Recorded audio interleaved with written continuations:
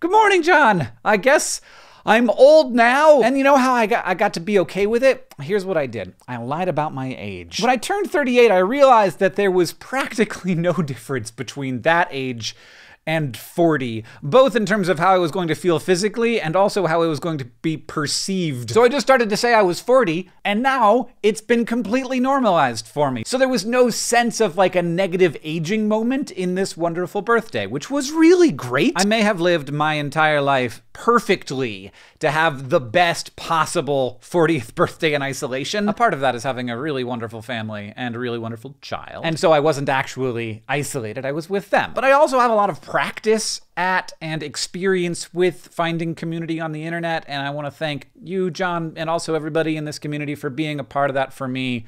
It's really helpful in these times. But there's a bunch of other reasons why I had a great birthday, and I want to go over them. The first one is that I had time and a chance and the inspiration to write a song. And so I'm going to play a song on this channel, which I haven't done in a long time. There's a piece of our anatomy. It's important and it's great. It's the final destination of that chocolate bar you ate. Inside it is inside and outside it is out.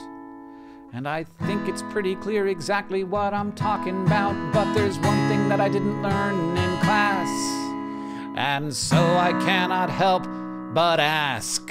I wonder what's inside your butthole. I wonder what's inside your butthole. Oh, maybe it is astronauts and maybe it is aliens all inside your butthole. Oh, what's inside your butthole? I always want to know. What's inside your butthole? I always want to know. Oh, maybe it is dinosaurs and maybe it is monster trucks all inside your butthole.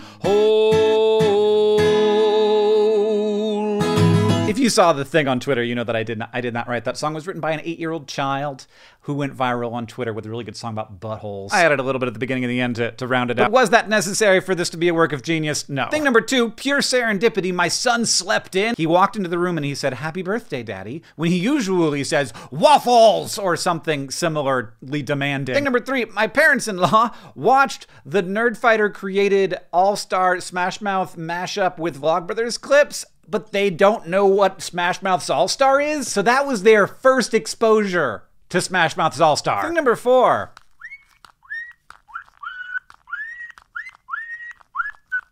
Finding the original is amazing, but making a Smash Mouth singamajig is next level. Thing number 5, I was at the grocery store getting groceries, and they carded me, and I was like, I'm turning 40 today, and you think I might be 21? Then I realized that I looked like this, so it's a little less impressive. I haven't aged a lot in the forehead. Thing number 6, Nun Pizza with Left Hank has now almost outsold Nun Pizza with Left John, and it's on sale for another, I think, 2 days. So maybe that'll happen. But in any case, waking up to find out that that existed was cool. Thing number 7, I literally finished my last edits to my book and sent them in. And we're officially 60 days, 2 months from publication.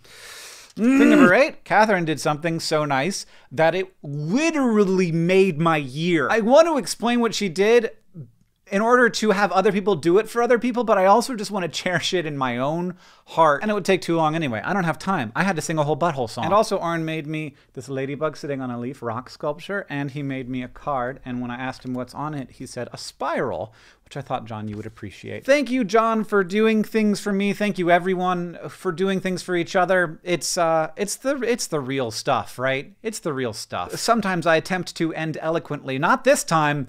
It's the real stuff. John, I miss you. I'll see you on Tuesday.